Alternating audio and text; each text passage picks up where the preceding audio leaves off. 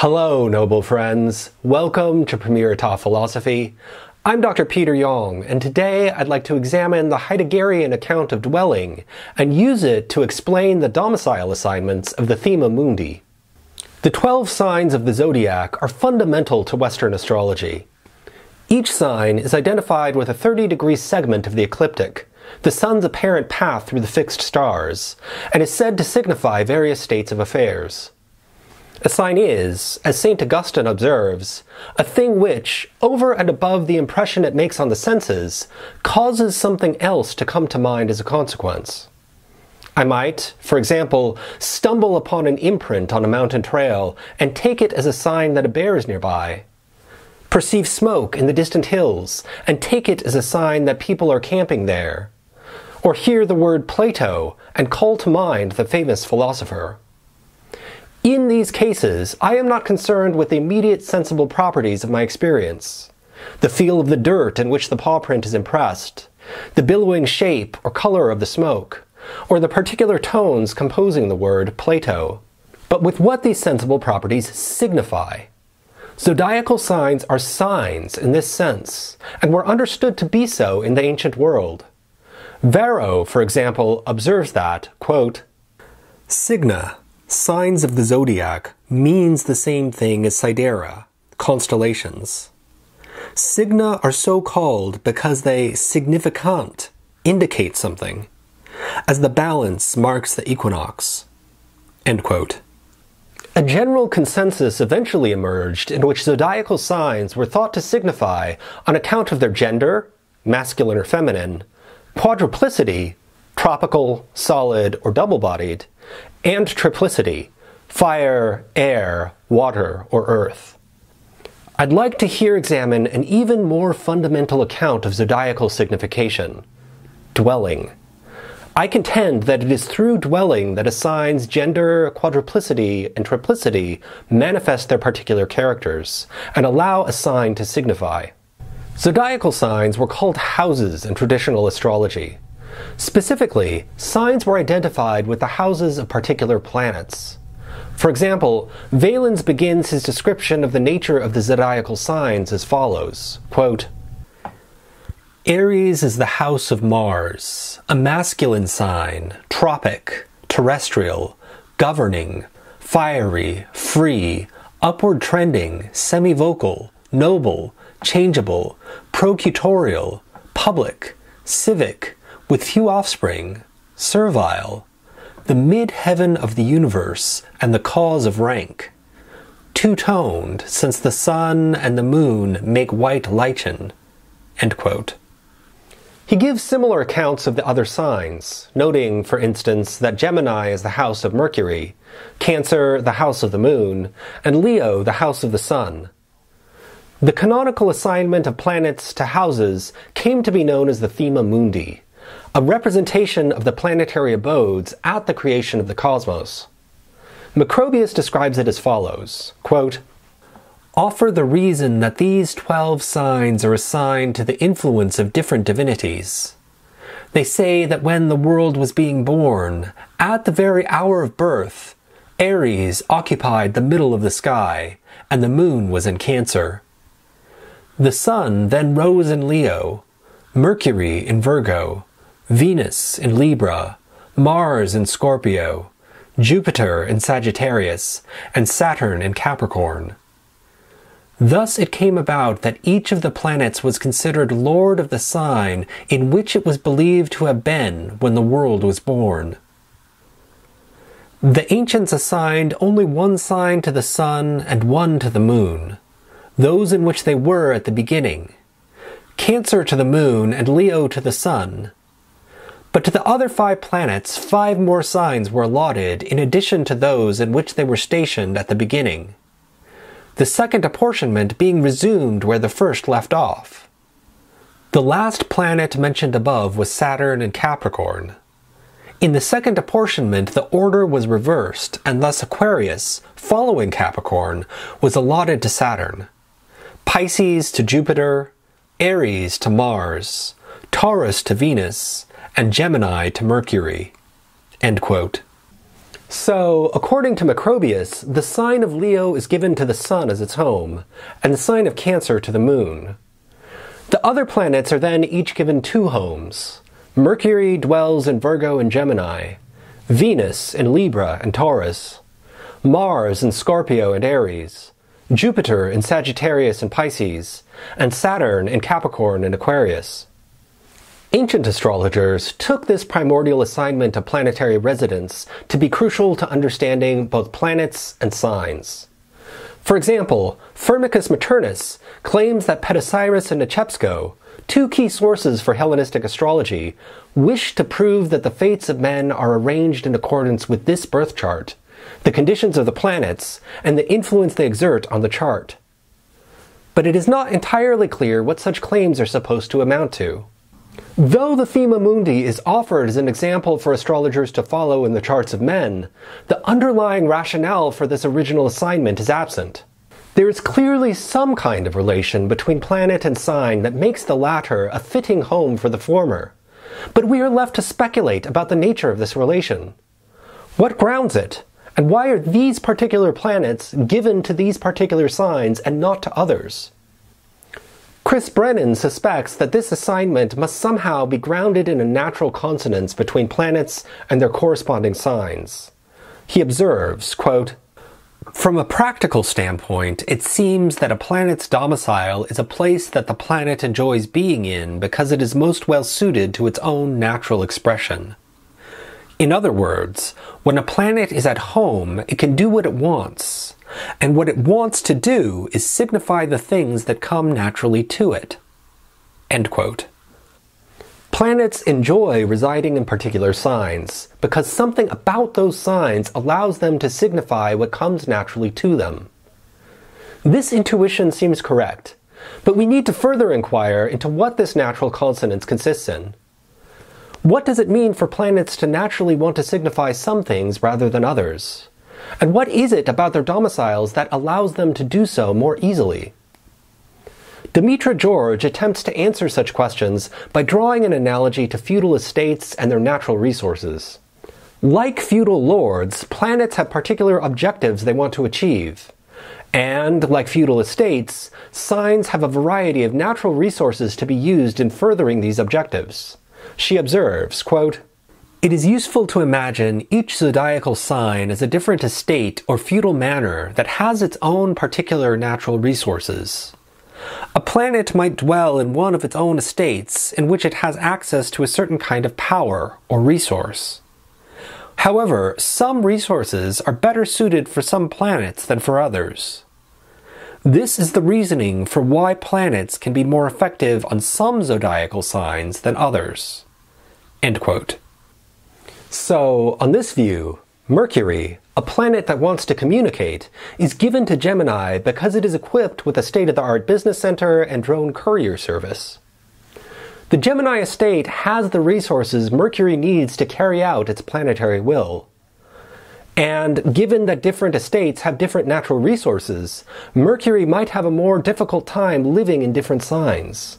Quote, "For instance, should Mercury find himself on the Taurus estate, no matter how beautiful the pastoral setting and delicious the organically grown food, the residence is out of range for phone and internet reception." End quote. While this metaphor may be useful in making delineations, it does not adequately explain the natural consonance between planets and their dwellings.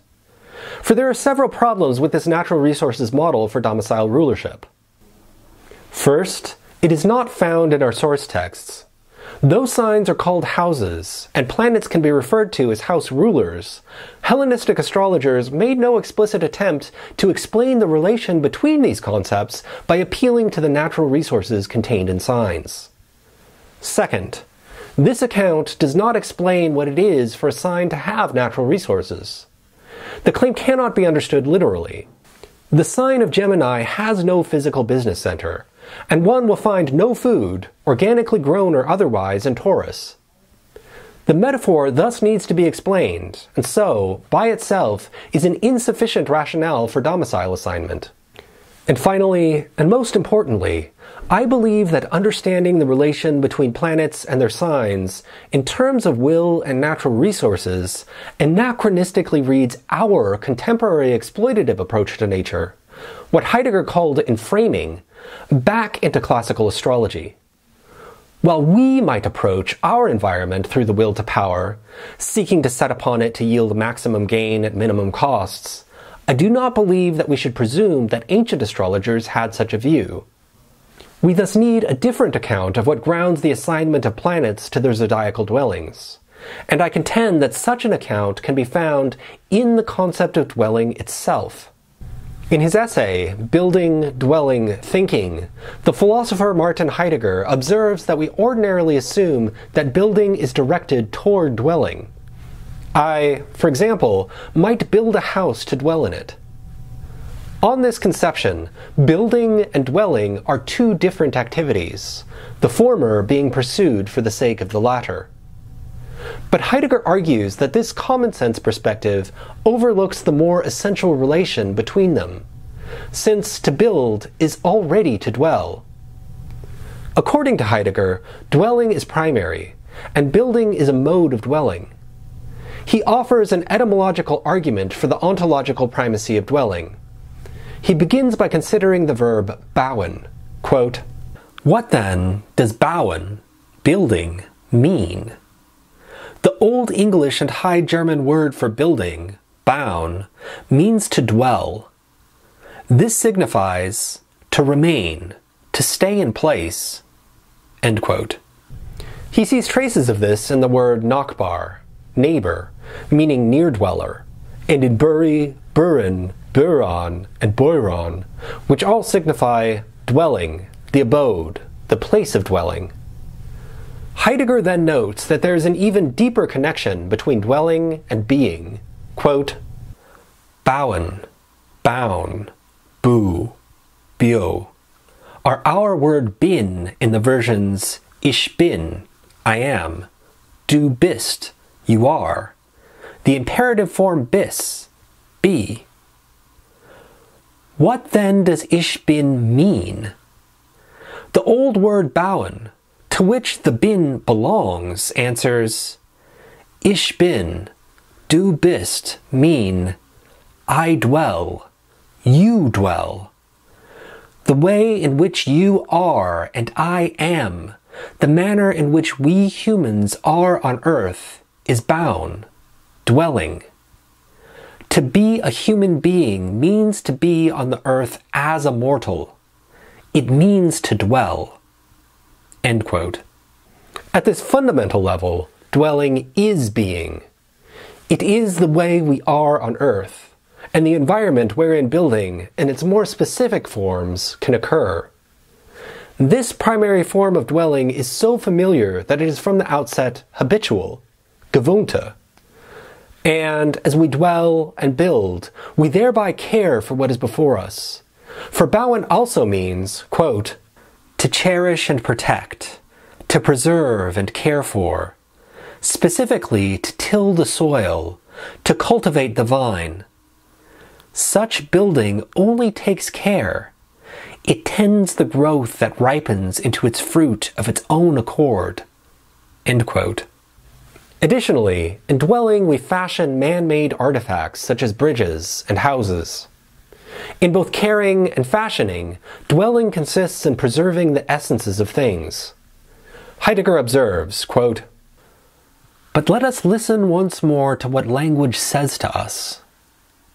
The Old Saxon vuon, the Gothic vunion, like the old word bauen, means to remain, to stay in place.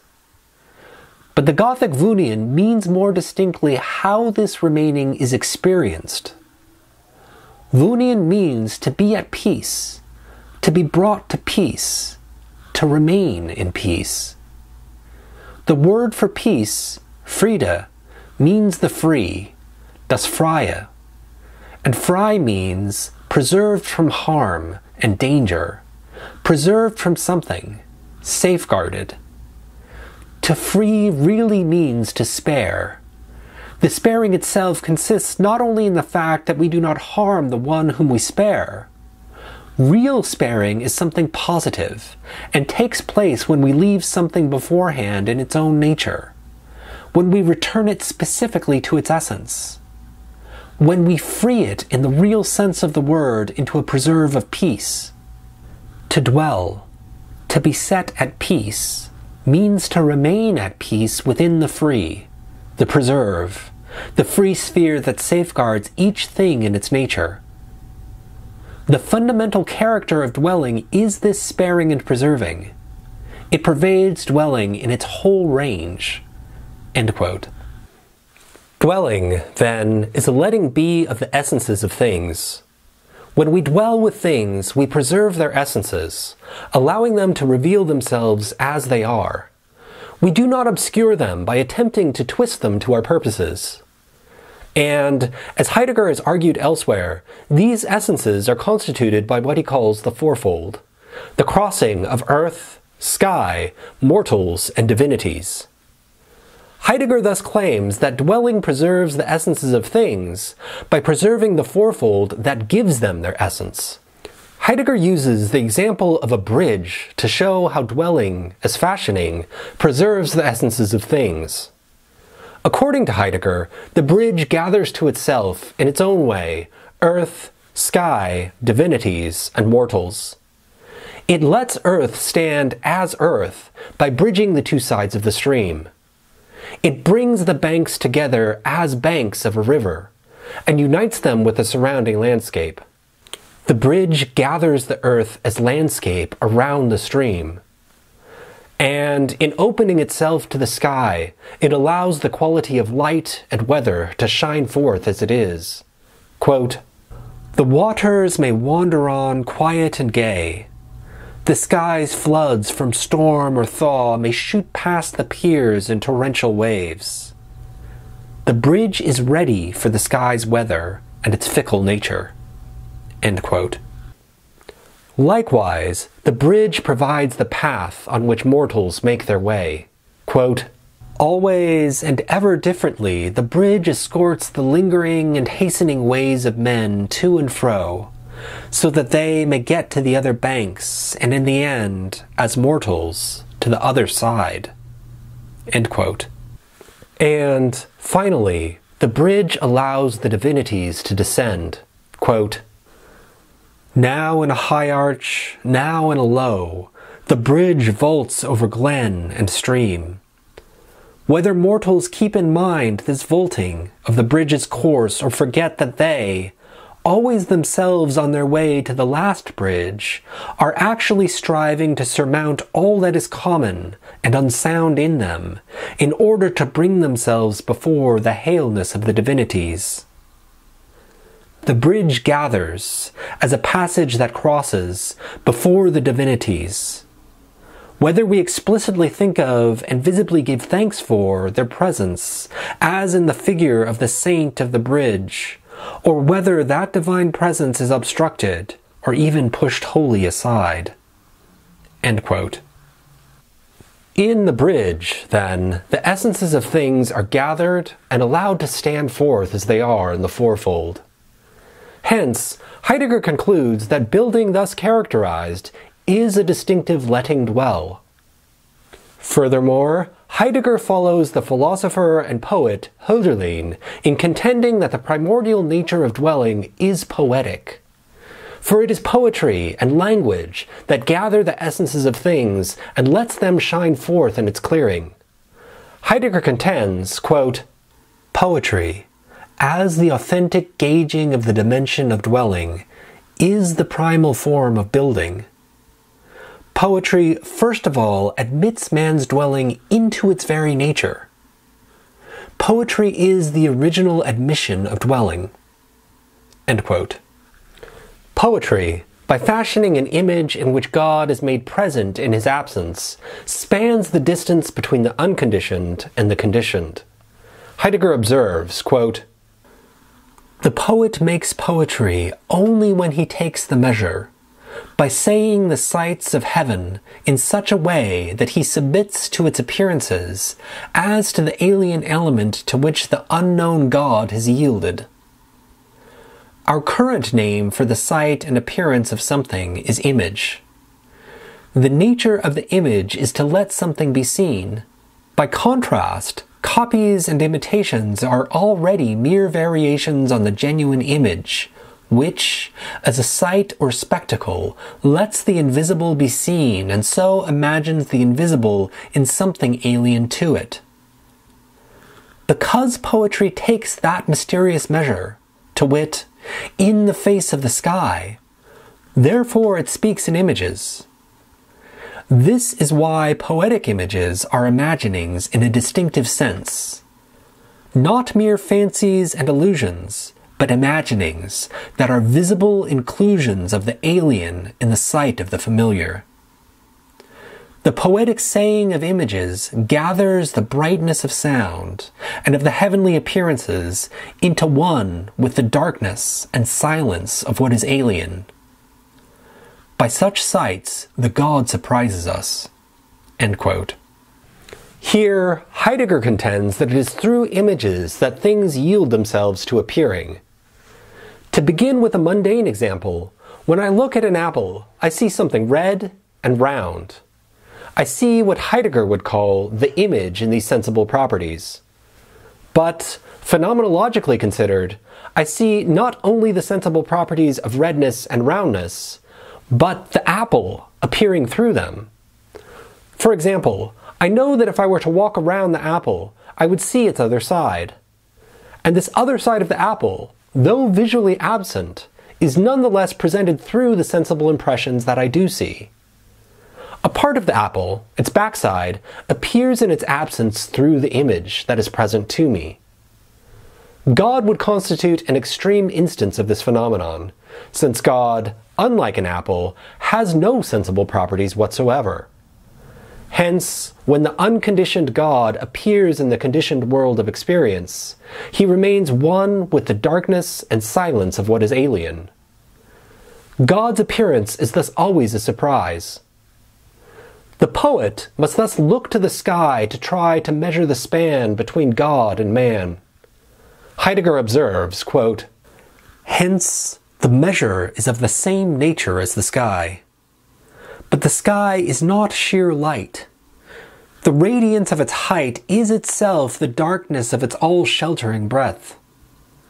The blue of the sky's lovely blueness is the color of depth.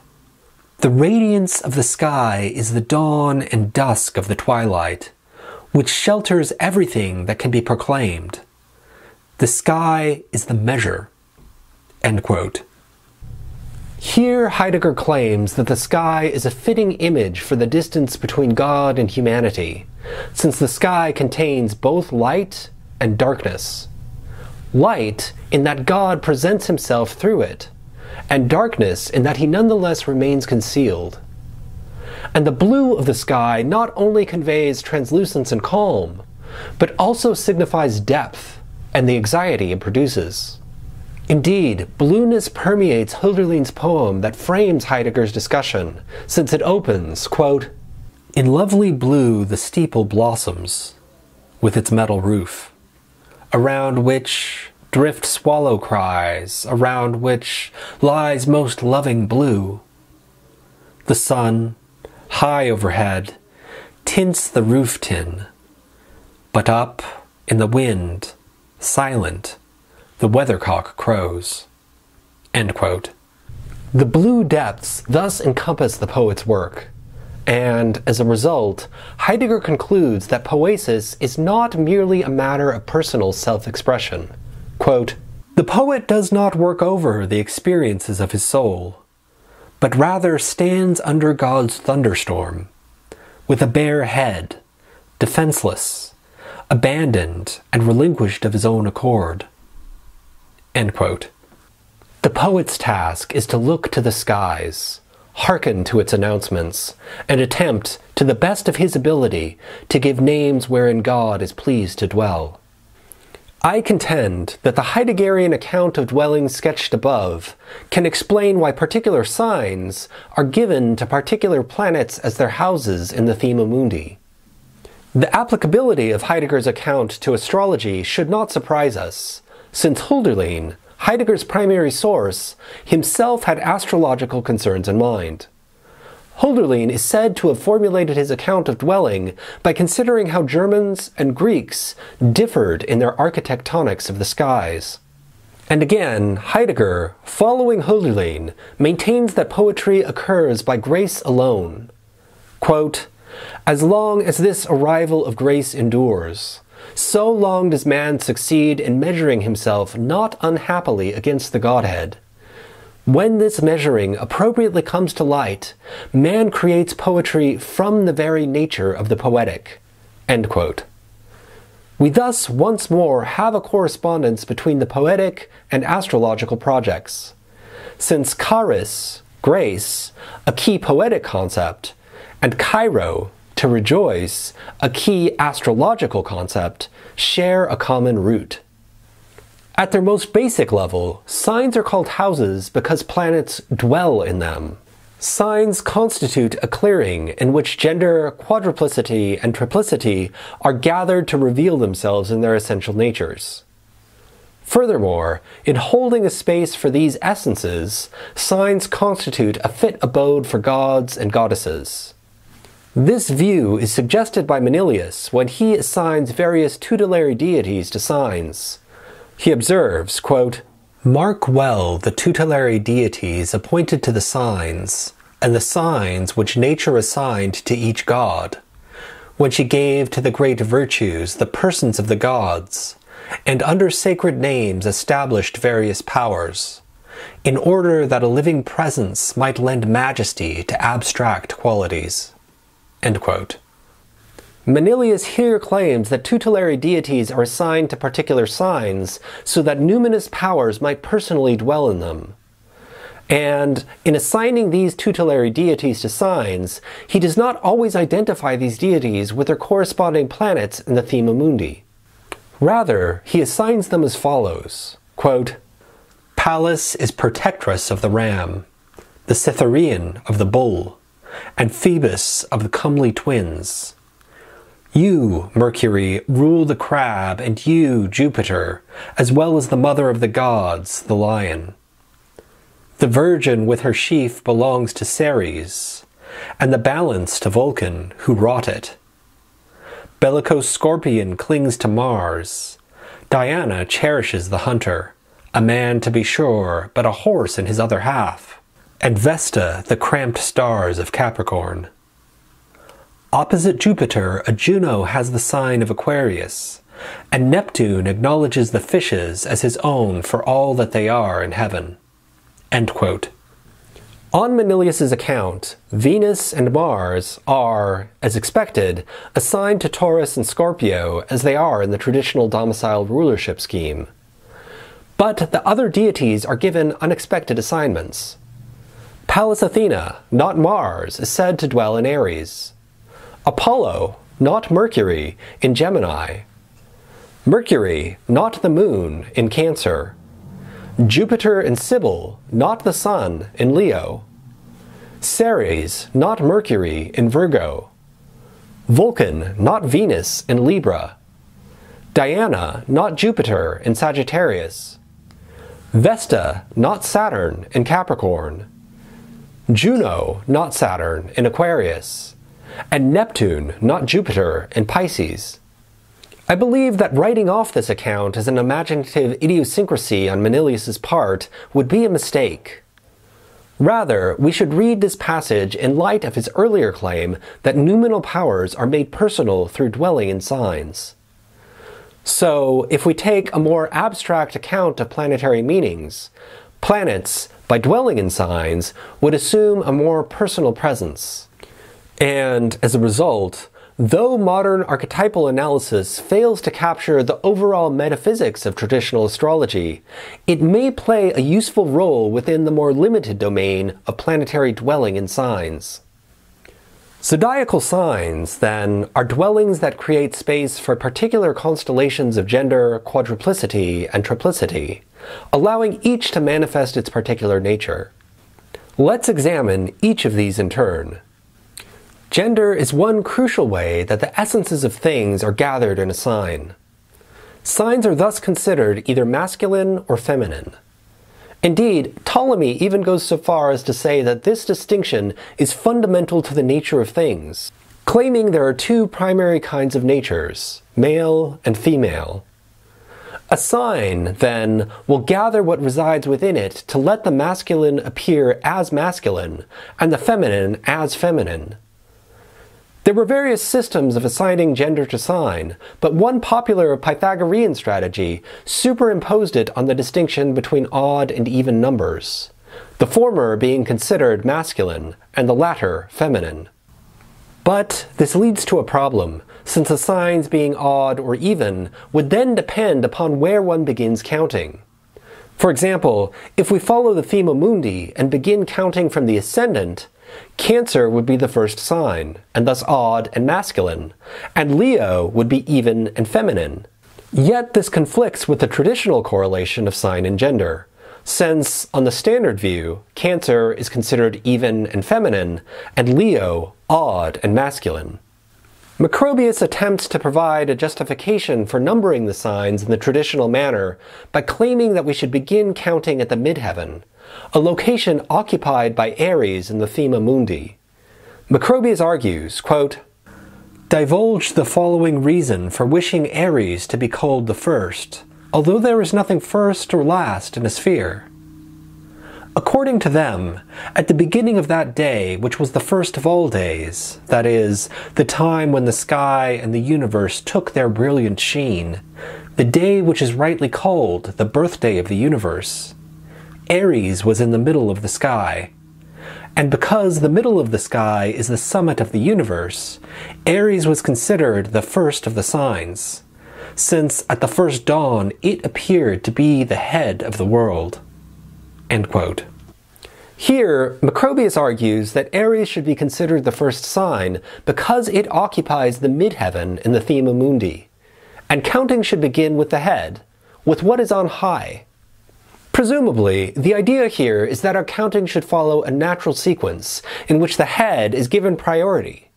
For example, since the head gives directions to the rest of the body, there is a sense in which it has priority over them. And similarly, since the midheaven is the high point of the zodiac, there is a sense in which it represents the realm of the gods, and so has priority over what is below it. As a result, Aries, Gemini, Leo, Libra, Sagittarius, and Aquarius are all considered to be odd-numbered and thus masculine signs. And Taurus, Cancer, Virgo, Scorpio, Capricorn, and Pisces are said to be even-numbered and thus feminine signs. Masculinity in the ancient world was associated with activity, or as Ptolemy calls it, active force, and femininity with passivity or rest. Ptolemy also connects masculinity to drying and femininity to moistening. Presumably, when things are dry, they break apart and stand out in their own determinate shapes, and thus would be associated with active force. And when things are wet, they stick together and are rendered amorphous, and thus would be associated with passivity and rest. In addition to gender, signs also gather seasonal qualities. Hellenistic astrologers classified these qualities into 3 groups of 4. Tropical, consisting of Cancer, Capricorn, Aries, and Libra. Solid, consisting of Taurus, Leo, Scorpio, and Aquarius. And double-bodied, consisting of Gemini, Virgo, Sagittarius, and Pisces. Though each sign is analogous to the seasons that take place in them, they nonetheless share certain ways of relating to those seasons. Tropical signs inaugurate the seasons. Manilius explains, quote, "They are called tropic signs, since in them turn the 4 seasons of the year, and untie the bonds which fasten them together. They bring change to the whole sky as it revolves on its axis, giving a new look to the works of man and the face of nature." End quote. These signs thus correspond to the beginnings of seasons, dissolving old connections and forging new ones to constitute a novel horizon for nature and culture to reveal themselves. Cancer contains the summer solstice, and thus corresponds to the beginning of summer. It, quote, "prolongs the day to its greatest length, and then shortens it in retreating by small degrees, increasing night by the amount which it stole from day." End quote. Conversely, Capricorn contains the winter solstice, and corresponds to the beginning of winter. Capricorn forces sluggish winter through the shortest day and longest duration of night, and begins to lengthen daylight and dispel darkness. By turns, it now controls the day's losses, and now repairs them. Similarly, Aries inaugurates the spring, and Libra the fall, because of their corresponding equinoxes. They are signs which level the hours of light and darkness. In Aries, light and dark are held in balance as light begins to predominate. Then first the sea is calmed with tranquil wave, and the earth dares to send forth flowers in all their variety. Then, amid happy pastures, the tribes of bird and beast hasten to mate and breed, and the whole woodland speaks with melodious voice and grows green to full foliage. So deeply is nature stirred by the potency of the sign. Conversely, Libra balances the day and night as darkness begins to dominate. This is the season when the wine god comes down in full strength from laden elm, and the rich must pours foaming from pressed bunches of grapes. And this the season when men commit the corn to the furrows, whilst the soil, relaxed by autumn's warmth, opens to clasp the seed. In this manner, the tropical signs mark the changing seasons, suffering nothing to persist in its initial state. In contrast, solid signs gather the seasons in their purity and intensity. Taurus cares for the unadulterated spring, Leo the summer, Scorpio the fall, and Aquarius the winter. Following the beginnings of seasons in the tropical signs, solid signs reveal the abiding character of each of the seasons. Ptolemy, for example, notes that we are made more aware of seasons and their purity in these signs, since we have, by then, accustomed ourselves to their weather, and so can experience the seasons with focus and clarity. He speculates that signs are solid because when the sun is in them, the moisture, heat, dryness, and cold of the seasons that begin in the preceding signs touch us more firmly. Not that the weather is naturally any more intemperate at that time, but that we are by then inured to them, and for that reason are more sensible of their power. And finally, double-bodied signs, standing between the solid signs of one season and the tropical signs of another, concern the space between seasons. Just as the figures associated with them have two bodies, so too do these signs hold together the characteristics of two seasons. Again, Ptolemy explains that these signs are called double-bodied because they are between the solid and the tropical signs, and share, as it were, at end and beginning, the natural properties of two states of weather. Gemini partakes of both spring and summer, Virgo, summer and fall, Sagittarius, fall and winter, and Pisces, winter and spring. Signs are also grouped into 4 sets of 3, corresponding to the classical elements of fire, air, water, and earth. These roots or elements were thought to be the fundamental constituents of things. The Pythagorean philosopher Empedocles was the first to articulate this concept when he announced, quote, "Here, first of all, the 4 roots of all things. Zeus the gleaming, Hera who gives life, Aidoneus, and Nestus who moistens with her tears the mortal fountain." End quote. Later philosophers took Empedocles to here identify Zeus with fire, Hera with air, Nestus with water, and Idoneus with earth. These basic elements form different things when either combined by love or separated by strife. Plato, in the Timaeus, goes on to identify these elements with geometrical shapes, the so-called Platonic solids, to account for their physical properties. He identifies fire with the tetrahedron, air with the octahedron, water with the isosahedron, and earth with the hexahedron. And Aristotelians assign each element a natural place and motion, as Aristotle suggests in the following passage from the Physics, quote, "Further, the typical locomotions of the elementary natural bodies, namely fire, earth, and the like, show not only that place is something, but also that it exerts a certain influence. Each is carried to its own place, if it is not hindered, the one up, the other down. Now these are regions or kinds of place, up and down, and the rest of the 6 directions. Nor do such distinctions, up and down, and right and left, etc., hold only in relation to us. To us, they are not always the same, but change with the direction in which we are turned. That is why the same thing may be both right and left, up and down, before and behind.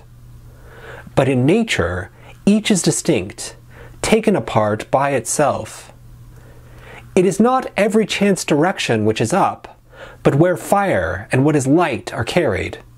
Similarly, too, down is not any chance direction, but where what has weight and what is made of earth are carried.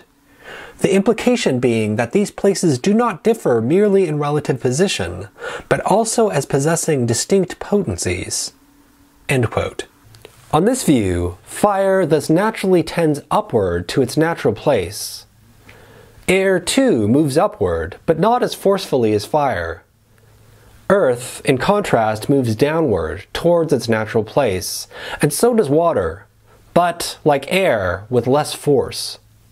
When correlating zodiacal signs with elements, Aries, Leo, and Sagittarius are assigned to fire, Aquarius, Gemini, and Libra to air, Cancer, Scorpio, and Pisces to water, and Capricorn, Taurus, and Virgo to earth.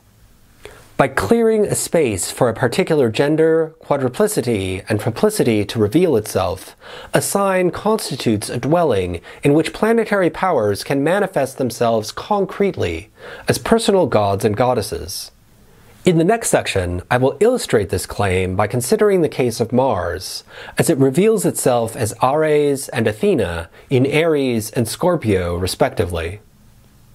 At its most general level, Mars represents the realm of becoming as it exists in itself. Mars is nature in itself, red in tooth and claw. Valens thus associates it with force, wars, plunderings, screams, and violence. And Porphyry similarly claims, quote, "The star of Mars is fiery and bloody like a branding iron. Therefore it speaks of the hot blood in us, and of the spermatic impulse and of feminine fetuses, of action and of both dangers and courage, and anger and daring and violence and perilous affairs, and of severe suffering, of military service, and both of war and the employment of iron, and wounds, and all those things that happen with quickness and panic, and it is called paroes." End quote. I contend that this general planetary power becomes personalized as a particular deity by dwelling in the zodiacal signs it rules, namely Aries and Scorpio. According to Manilius, the god and goddess assigned to Mars's domiciles are Ares and Athena. This is a fitting assignment, since Ares and Athena are the primary war deities of ancient Greece. For example, in the Iliad, when Aphrodite complains to Zeus that she has been wounded in battle, he tells her to stay off the battlefield and leave the fighting to Ares and Athena. Quote, So she spoke, and the father of gods and men smiled on her and spoke to Aphrodite the Golden, calling her to him. No, my child, not for you are the works of warfare. Rather, concern yourself only with the lovely secrets of marriage, while all this warfare shall be left to Athene and sudden Ares. End quote. Or again, when Ares is massacring the Greeks without restraint, Zeus sends Athena to check him. Then, in turn, the father of gods and men made answer, Go to it then, and set against him the spoiler, Athene, who, beyond all others, is the one to visit harsh pains upon him. End quote. These passages reveal Ares and Athena as two primary war gods of the Greek pantheon, thus explaining why Manilius would assign them to the houses of Mars. Manilius entrusts Ares to Athena as her house, and Scorpio to Ares. Yet I contend that it is better to reverse this assignment and give Ares to Ares and Athena to Scorpio. For this better comports with the genders of the signs, the god Ares dwelling in the masculine sign of Aries, and the goddess Athena in the feminine sign of Scorpio. Furthermore, I argue that when we look to the particular characteristics of these signs, a clear consonance emerges between deity and sign when we assign them in this way. Manilius's argument for his assignment appears to rest on a few poetic associations between the images of the signs and the exploits of the deities in question. For example, Manilius argues that the ram's wool is vital for commerce, since woolworking was so important that Athena, quote, herself has claimed it for her own hands, of which she has judged it worthy, and deems her victory over Arachne a token of her greatness. End quote. Here Manilius refers to the story of Athena and Arachne, in which Arachne boasts of her ability to weave wool, challenging the gods in her pride. She competes with Athena and wins, but Athena grows so angry that she rips up Arachne's work, strikes her on the head, and turns her into a spider. Yet there is only a tenuous connection to wool in this story, and Athena does not stand out as a particular goddess. Any vengeful deity could have served just as well to punish human hubris. Manilius's argument for associating Ares with Scorpio is similarly tenuous. He claims that, quote, by virtue of his tail armed with its powerful sting, the scorpion creates natures ardent for war and active service. End quote. But, as demonstrated earlier, warfare is also associated with Athena in Greek thought. So, the symbolic association between the scorpion's stinger and martial activities is not sufficient to ground an exclusive association with Ares. Furthermore, Manilius's association of the sign with those who devote their leisure to the study of war and every pursuit which arises from the art of war better fits with Athena the strategist than raging Ares. In contrast, if we entrust Ares to Ares and Athena to Scorpio, we get a clear contrast between two modes of being in war. Two modes of being that are poetically expressed in the Iliad and the Odyssey, respectively. Homer's Iliad recounts the story of Achilles' rage and its consequences. The story takes place near the end of the Trojan War, when Achilles, the greatest of the Greek warriors, is dishonored by Agamemnon, the leader of the Greek forces. As a result, Achilles withdraws from the battle and allows the Greeks to be massacred by the Trojans. Eventually, he allows his friend Patroclus to go out in his armor to defend the Greeks, but Patroclus is killed in battle by Hector, one of the greatest Trojan warriors. Achilles then directs his rage to the Trojans, goes into battle, kills Hector, and desecrates his corpse. His wrath only relents near the end of the poem, when the gods give him a direct command to release Hector's body, and Priam, king of the Trojans, sneaks into the Greek camp to plead for the corpse of his son. Achilles relents when he thinks of his own father, who will mourn like Priam at his own impending death. The story ends with Hector's funeral, as his people mourn for him and for all the dead. The god Ares is intimately connected with this poem. We can see the connection at the very outset of the epic, when Homer invokes the Muse, calling on her to sing Achilles' divine rage. Homer prays, quote, "Sing, goddess, the anger of Peleus' son Achilles, and its devastation, which put pains thousandfold upon the Achaeans, hurled in their multitudes to the house of Hades strong souls of heroes, but gave their bodies to be the delicate feasting of dogs, of all birds. And the will of Zeus was accomplished, since that time when first there stood in division of conflict Atreus' son, the lord of men, and brilliant Achilles." End quote. The muse thus sings of divine wrath and its devastation, a topic fitting for the war god Ares. It is a song of heroes and their deaths in battle, and the devastation that unfolds is brought about not by superior strategy, but falls upon the Greeks as they turn against each other in rage. Indeed, Ares is even presented as presiding over the Trojan War itself, and thus over the events of the Iliad. In this scene, Helen is described as, quote, "weaving a great web, a red folding robe, and working into it the numerous struggles of Trojans, breakers of horses, and bronze-armored Achaeans, struggles that they endured for her sake at the hands of Ares." Indeed, Ares even appears personally in the poem, descending to rouse the troops to battle, and sometimes actively engaging in combat himself. Similarly, Ares is said to enter Hector as he prepares for battle, quote, "The armor was fitted to Hector's skin, and Ares, the dangerous war god, entered him, so that the inward body was packed full of force and fighting strength. He went onward, calling in a great voice to his renowned companions in arms, and figured before them flaming in the battle gear of great-hearted Pelion." End quote. And when Achilles returns to the fight, he is described as looking like Ares, quote, "But the Trojans were taken every man in the knees with trembling and terror, as they looked on the swift-footed son of Peleus shining in all his armor, a man like murderous Ares.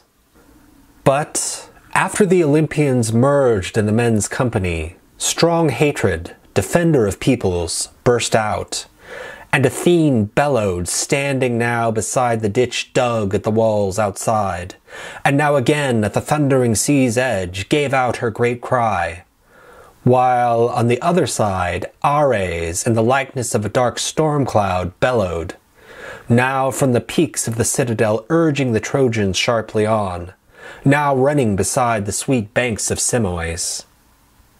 End quote. In this passage, Achilles is not only portrayed as resembling the war god, but Ares himself, along with Athena, gives a war cry as the two sides face each other in combat. There is thus a special consonance between Ares and the Iliad, and when we examine the further details of the story, we will see that this poetic residence of the god has features corresponding to Aries, the masculine, tropical fire sign. Let's examine each of these features in turn. Perhaps most obviously, the masculine aspect of the story can be seen in the fact that Ares, the god of war, is portrayed as a male deity. But, more importantly, we can see masculinity in the quality of the actions the Iliad recounts. Ancient authors associated masculinity with activity, and the Iliad recounts plenty of activity. Great armies face each other in war, and many battles are fought throughout the poem. Likewise, the conflict between Agamemnon and Achilles has a masculine character, since they quarrel over honor, and, more specifically, over war brides. Agamemnon, being forced to return his war bride Chryses to her father, a priest of Apollo, takes Achilles' war bride Briseis so as not to lose honor. But this dishonors Achilles, inciting his rage and causing him to withdraw from the war. The drama of the Iliad thus has a martial, masculine flavor to it. As a tropical sign, Ares initiates. This can be seen in the actions of the Iliad. The Iliad is, as noted earlier, a song of wrath. Achilles' rage is something that erupts on the scene, turning the course of the Trojan War.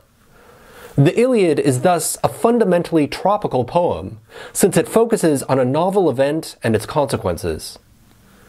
The Iliad's tropical character is also manifested in the subsequent events of its plot.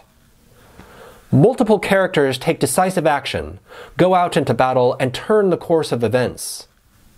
For example, Apollo smites the Greeks with a plague, and then heals them when his priest intercedes.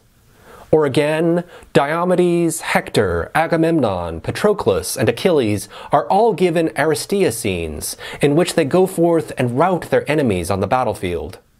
Fire embodies wrath and the fury of war. It is also associated with cutting and separation in the classical world. For example, Plato's Timaeus identifies fire with the tetrahedron, since it, of all the elements, has the power to move and to cut. For the tiniest body belongs to fire, and the body that has the fewest faces is of necessity the most mobile, in that it, more than any other, has the edges that are the sharpest and best fit for cutting in every direction. The Iliad is fiery in this additional sense, since it too is a story of cutting. Large numbers of soldiers are literally cut down, and the Iliad cuts a metaphorical division between the undying gods, who appear almost comic when injured in battle, and mortals who meet their end in the battlefield. And it likewise divides Greek from Trojan, and Achilles and his warriors from the rest of the Greek forces. Moreover, the image of fire itself occurs at several key junctures in the Iliad. For example, Achilles finally begins to relent and allows Patroclus to go out and fight in his armor when the Greek forces suffer defeat and the Trojans begin to burn their ships. And the poem concludes with an image of fire in Hector's funeral pyre.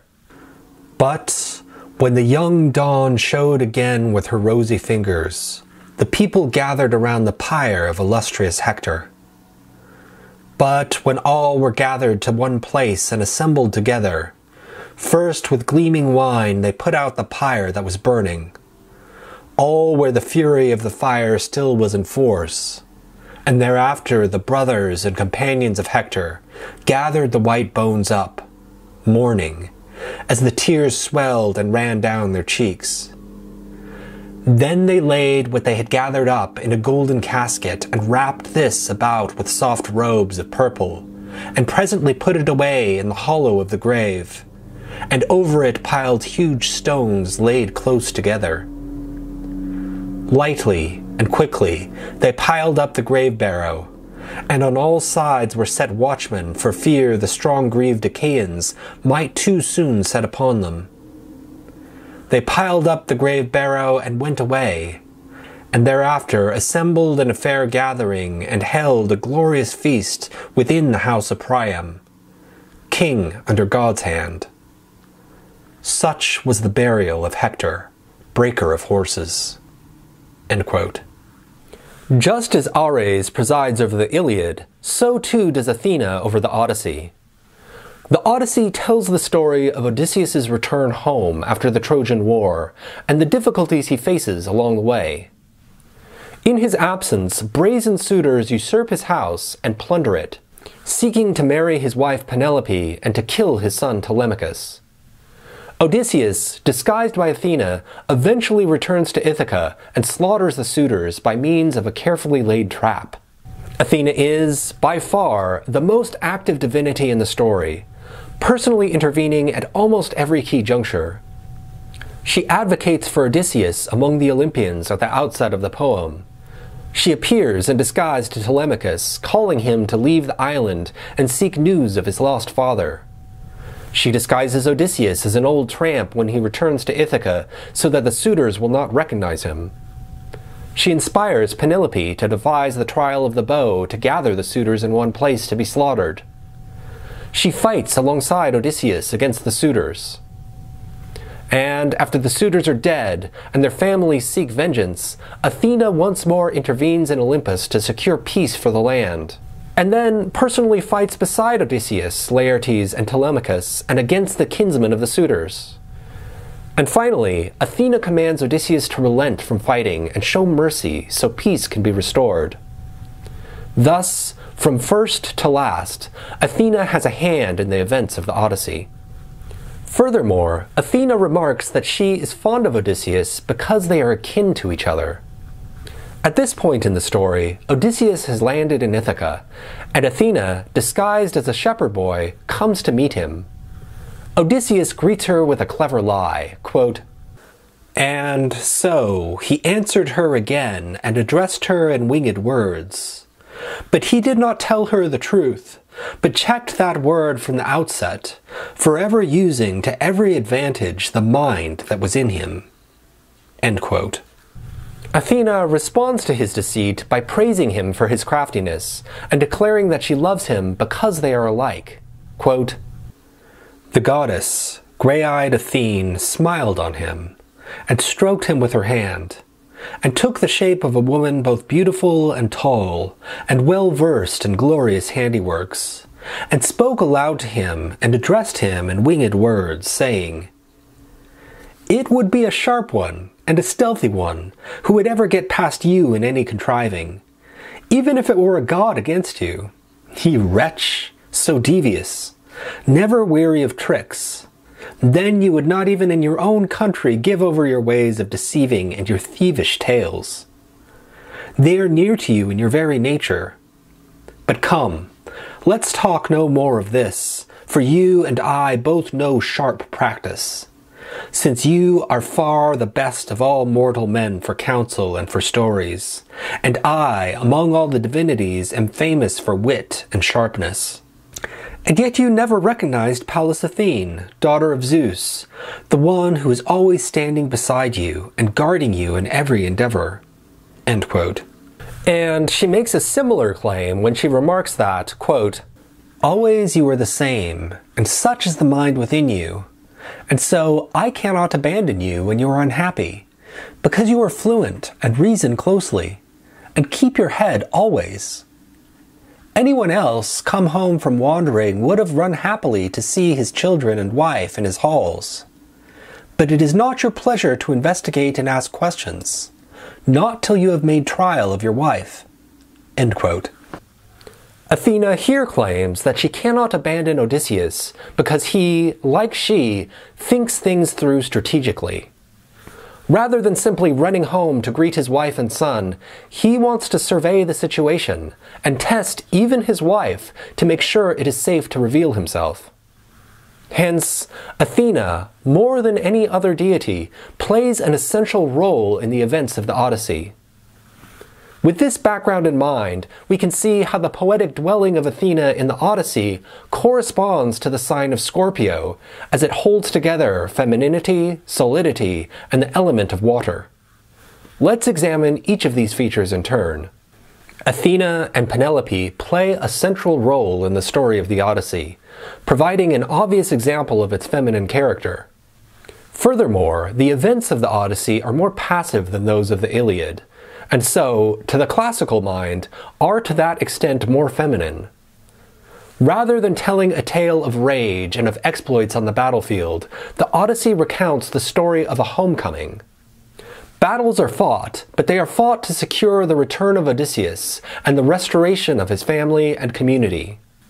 Indeed, this passivity is even displayed in the poem's first depiction of Odysseus, as he, yearning for home, weeps on Calypso's island. Odysseus is a passive captive on this island, freed only because of Athena's intercession and Zeus's consequent command, conveyed through Hermes, that he should be allowed to return home.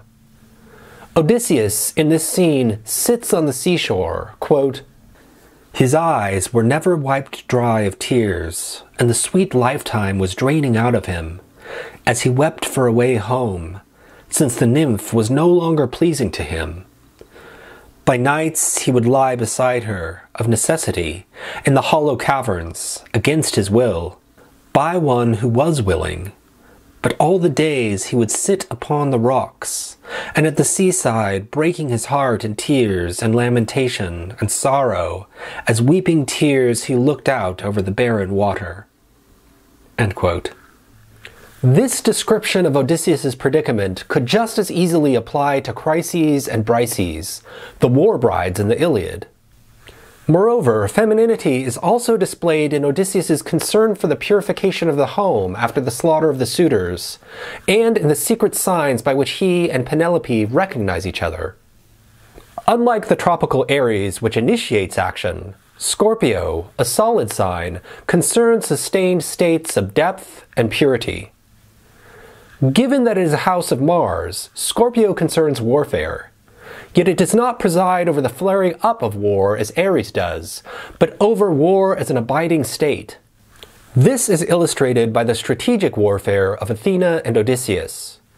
Rather than jumping headlong into battle like the warriors of the Iliad, Odysseus, searching for the ideal time and place to strike, adopts various disguises and fashions elaborate plans to defeat his enemies. War, in a fixed sign, is like a spider's web. The spider need only wait for its prey to walk into the trap. Such strategic warfare requires a keen intellect. For example, the famous military strategist Clausewitz observes that, if the mind is to emerge unscathed from the relentless struggle with the unforeseen in war, it must, even in the darkest hour, retain some glimmerings of the inner light which leads to truth. He calls this kind of intellectual insight kudoi, and claims that it refers not alone to the physical, but more commonly to the inward eye, to the quick recognition of a truth that the mind would ordinarily miss, or would perceive only after long study and reflection. Odysseus displays such genius when he surprises the suitors in the trial of the bow. Rather than directly assaulting them when he arrives home, as one can imagine Achilles or Agamemnon doing, Odysseus bides his time, and strikes only after he has an advantage, employing what Clausewitz calls the principle of the concentration of forces. According to Clausewitz, quote, "The best strategy is always to be very strong, first in general, and then at the decisive point. Apart from the effort needed to create military strength, which does not always emanate from the general, there is no higher and simpler law of strategy than that of keeping one's forces concentrated. No force should ever be detached from the main body unless the need is definite and urgent." End quote. Odysseus employs this strategy when slaughtering the suitors, since he gathers his few allies in one place to fall upon his captive enemies. And he makes sure that his men are armed while his opponents are not. This allows Odysseus to bring all his force to bear upon his adversaries. Water plays a prominent role in the Odyssey. The poem recounts a nostos, a journey home over water. Not only does Odysseus undergo many adventures at sea, but his son Telemachus must also sail forth to learn his father's whereabouts. Furthermore, we see a connection to water in the divine antagonist of the story, Poseidon, the sea god who bears a grudge against Odysseus for blinding his son Polyphemus. And the element of water is also present in the many secret tears Odysseus sheds throughout the poem. Indeed, the island of Ithaca itself is associated with water, when Athena describes it as a land marked by its rainfall. She observes, quote, "See now, this is a rugged country, and not for the driving of horses. But neither is it so unpleasant, though not widely shapen. For there is abundant grain for bread grown here. It produces wine, and there is always rain and the dew to make it fertile. It is good to feed goats and cattle, and timber is there of all sorts, and watering places good through the seasons." End quote. And if we connect moisture and fertility in this manner, we can see a connection to water in the restoration of Odysseus' home and of Ithaca's social order. There is thus an interesting parallel between the Iliad and the Odyssey and the houses of Mars in Hellenistic astrology. As a result, they can serve as primary illustrations of how signs, in gathering gender, quadruplicity, and triplicity, erect houses for the gods, and thereby allow planetary powers to dwell among us as divinities. The Heideggerian concept of dwelling thus furnishes an interesting account of the natural connection between planets and signs. On this view, the assignment of planets to their domiciles in the Thema Mundi is grounded in the fact that signs, by gathering a particular gender, quadruplicity, and triplicity, allow planets to manifest themselves as personal gods and goddesses. For the gods are the brightening ones, whose brightening offers the greeting sent by gaiety. Gaiety is the essential ground of the greeting, that is, of the angelic, in which the very being of the gods consists. It is for this reason that planets can be said to rejoice in particular signs, for in them these general powers dwell as ministering angels. This, again, is a concept captured poetically by Heideggerian. Angels of the house, come. May the power of heaven spread through all the veins of life, ennobling and invigorating and dispensing joy, so that joyful angels attend upon human goodness every hour of the day, and that such joy as I experienced now, when loved ones are properly reunited, be suitably sanctified. When we bless the meal, upon whom shall I call? And when we rest after the day's activity, tell me, how will I offer thanks? Should I call the highest by name? A god doesn't like what is inappropriate.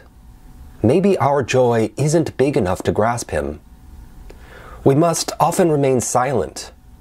A sacred language is missing. Hearts are beating, and yet speech can't emerge. But the sound of string music resonates hour by hour, and perhaps that pleases the approaching gods. Begin the music, and the worries almost vanish which would have affected our joy. Willingly or not, poets must often concern themselves with such things, but not with others.